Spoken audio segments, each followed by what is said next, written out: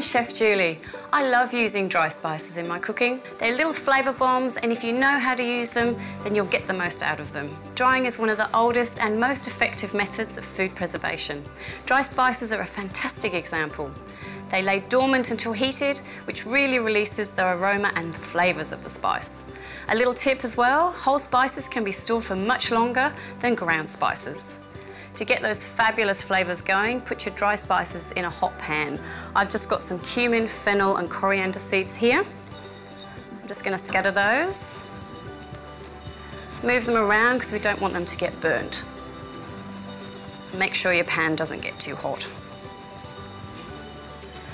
As these spices are whole, I'll grind them in the mortar and pestle before adding them to my recipe. Our Continental recipe bases are packed full of great dry spice flavours and can help make any meal tastier.